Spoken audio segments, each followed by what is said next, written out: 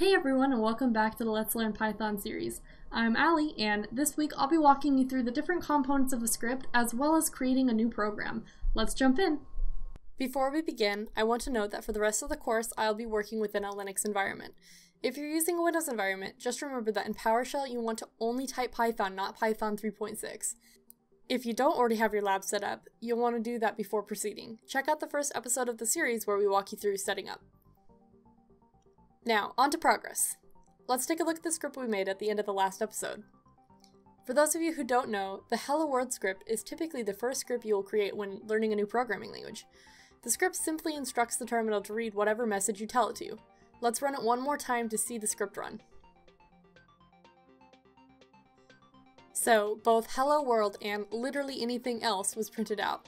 This is because that's what we had indicated in our script to be the string that is printed out. A string is a sequence of characters, in this case words, that we want the computer to print out. In other words, anything we put between these quotes here will be printed by the terminal. For example, if I change it to say, "Hello, my name is Allie," and change the other line to say, "How are you today?" We can save the file, and I can run it again to see the reflected changes. Now let's further edit the script to add comments. Above the first line, create a new line and insert the pound symbol, or the hashtag symbol if that's what you prefer to call it. Following that, just type, "This is a comment." Comments are used in programming to help organize and explain what the heck your script is doing. While it may seem silly to explain such small parts of your script, in the future you'll be making scripts that are way longer and more advanced than this. Any programmer will tell you that comments save you a ton of time in the long run. The hash symbol we have used indicates to the computer that whatever follows it should be ignored. Let's add a comment in between the other two lines. And let's add one to the end of the last line. Take a moment to run your program. When we do, we find that the terminal just writes the same message as before. None of what we commented will be listed. A huge topic to understand in programming is the use of variables. A variable is used to store the value of something. There are two parts to a variable, naming the variable and assigning its value. Let's update our Hello script to demonstrate this. Above the first line, add x equals, quotations, and then your name. I'm going to put my name, but feel free to use your own name. We want our first line to print, "Hello, my name is," adding a space before the closing quote. Then, before the parentheses, add a plus sign and x. Now save your script and let's run it. We see that the program used our string variable, Allie, because we indicated to it that the value of x is Allie. So if we go back to our script and add a variable, y, and let's say we set it to the value of John, we change the next line to say plus y instead of plus x, it's going to print out that value instead. Furthermore, you can name variables all sorts of ways. Naming convention differs between programmers, but there are two rules you should follow. 1. Be descriptive. The variable should reflect the data that you are using. For example, I would name this variable name, or my name, or my underscore name. Naming it something like X can make it confusing when reading through the code later. 2. You need to be consistent. Whether you're using camel case, underscores, or any other type of formatting, you need to use the same method throughout your script. This is not only for readability, but it just makes sense. Let's add some more variables to our script. Let's add a variable called programming language and set the value of the string to Python. Then let's comment on our old line and create a new one. This time we will be embedding our values into our string. We use the F in front of the quotations to indicate that this string needs to be formatted with the variables that we have supplied.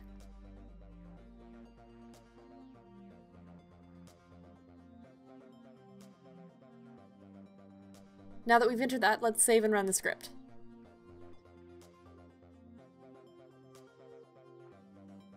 And voila, we have our string embedded with our variables.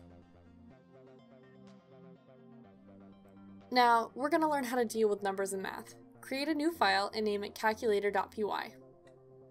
Follow along as we create some variables.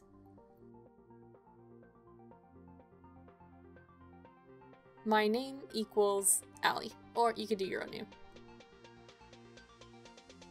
my age equals 23. Well, put your own age, if you want. Days per year equals 365. Probably want to keep this the same. Hours per day equals 24. Minutes per hour equals 60. Seconds per minute equals 60.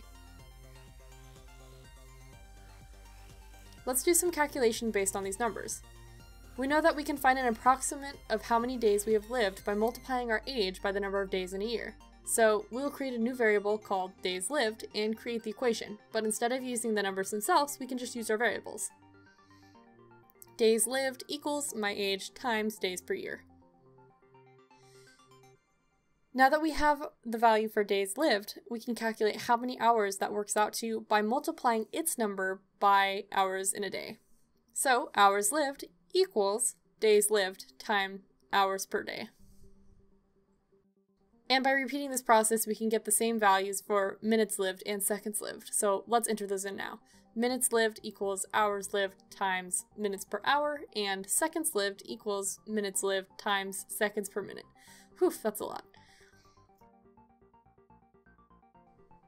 Now we have our calculations, so let's have the terminal spit us out the results. I'm going to break this into two parts. So we're gonna do one that's print hello and gives you how many days, and the other one I want to tell us how many hours, minutes, and seconds.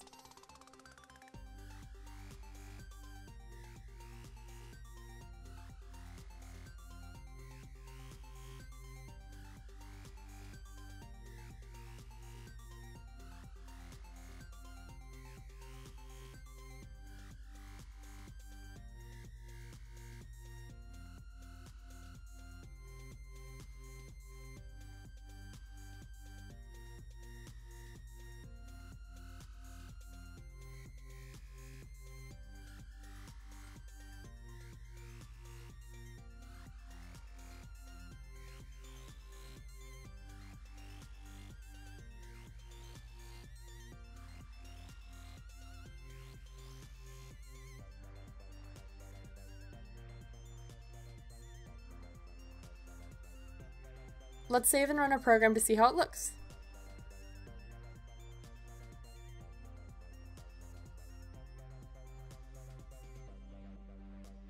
And it's given us a breakdown of our lives. Lovely.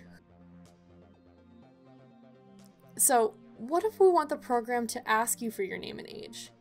That way it can calculate anyone's time breakdown. Before we get to that, we have to go over something extremely important when it comes to programming. Earlier we discussed what a string was. It's important to also know that a string is what's called a data type. In programming, there are several different data types. Here's a quick overview of the different types of data types and what their limits are, but don't worry about that. For right now, let's just focus on strings, integers, and floating points. Integers are whole numbers, and floating point numbers, float for short, can best be explained as numbers with decimals. For example, say you have $10. You have an integer. 10 is a whole number. But if you have $10.99, well, now you're dealing with change, so it becomes a float.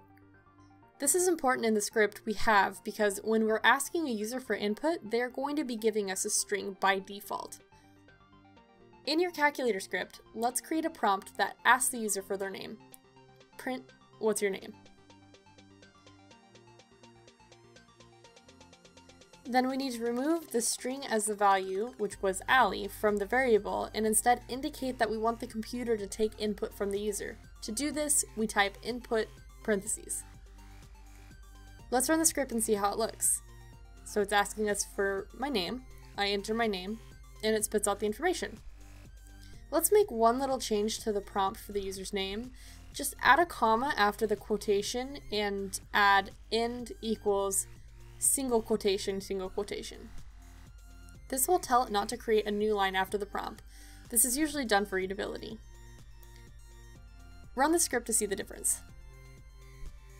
So far, we see that it takes any name as a string and uses it as the value for the name variable. But what happens when you do this when asking for the age of the user? Let's prompt them to enter their age. We'll just have it print, how old are you? and change the value and variable myAge to input. Let's run the script.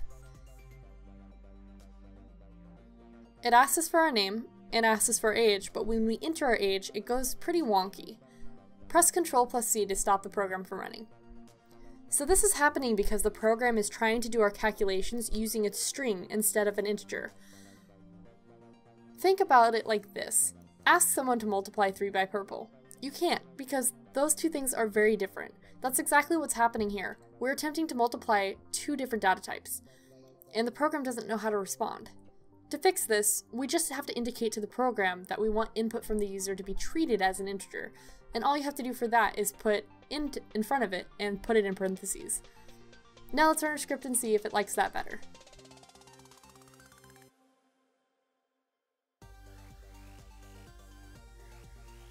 Great, so now we can see the input of any name or age, and it'll calculate it for us. Now, this is the Learn CyberSecurity channel, so I'd be doing all of you a great disservice if it didn't address arbitrary input. This is input that a user uses that is not what the program is expecting. For example, the program wouldn't know what to do if the user typed out the word 23 instead of using its number form. In future episodes, we will look at sanitizing the input, so don't worry about that for right now. Right now, we know that the program works as it is intended to be. And don't forget to add comments into your script explaining what you're intending your code to do.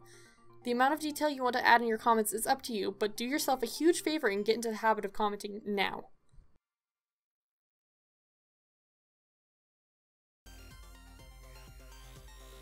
Alright, and that wraps up this episode. If you have any questions, or if you're starting to struggle with some of the concepts that we're covering, don't give up. The process of learning to code comes with a lot of errors and troubleshooting. If you have questions, feel free to post them in the comments below, or for faster response time, join our Discord and ask your question there. I hope you've enjoyed this episode, and until next week, I'll see you next video.